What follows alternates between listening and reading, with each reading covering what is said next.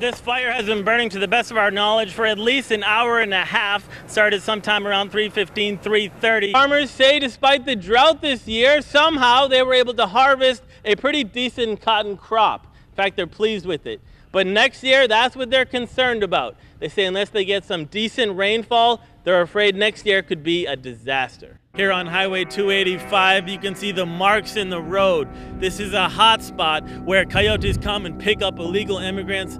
They hop the fence, you can see it's damaged, you can even see the footprints of illegal immigrants. Check out the size of the holes in this windshield. They show you just how big the hailstones were from this storm that rained down, causing damage in Benavides. The Eagle Ford Shale has generated a constant flow of traffic through downtown Three Rivers, with trucks traveling these roads all day and night. But these small town roads weren't built to handle this kind of wear and tear. The concern is that an all-out gang war has erupted and that a bloodbath is going to ensue. I mean, what's gonna make this thing stop? The cops ain't doing nothing? No, it ain't gonna stop, man. It's gonna keep going. It's like a game. Can there be a truce? Can there be peace in Alice? What will it take? Do you have anything to say? Any comment? Why'd you do it? Please open up! The city passed an ordinance. It's open to the public. Please open the door. Mike DeSilva, Channel 3 News. Ma'am, ma'am, ma'am, ma'am, can we talk to you? Ma'am, can we talk to you? Ma'am.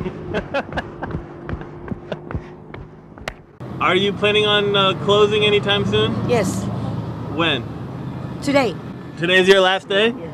It was last September that armed robbery happened at the Stardust game room on Highway 44. And it was around that time, after that happened, the sheriff said, you know what, I'm going to shut them all down. He sent out letters warning game room operators that he was going to shut them down if they were breaking the law. And sure enough, they all shut down voluntarily. Well, now, less than 4 months later, the city council voting last night to open them back up. And so, boom, here you have it. This one moved in today. How does it feel to be found not guilty, and what do you have to say to the public and your students and everyone that was rooting for you? I'm glad this is over. I'm gonna go spend time with my family. Thank you. Praise God, we serve an awesome God. At this grain elevator, what used to be a grain elevator, however, strong winds in this storm have utterly destroyed it.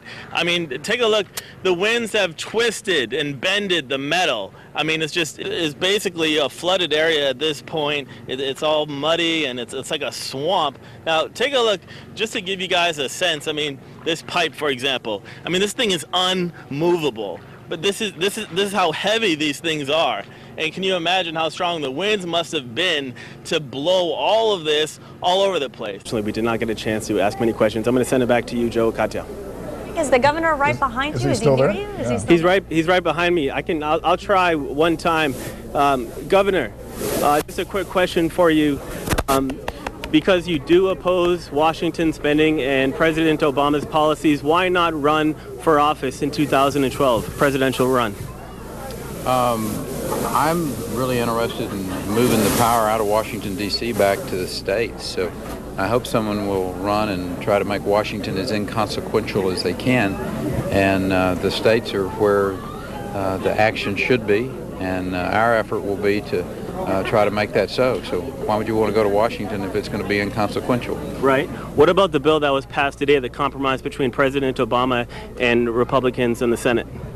You know, I haven't looked at the details, but my instinct is that it's a little give, it's a little take. Most important thing is they keep these tax credits to give people incentives to create jobs.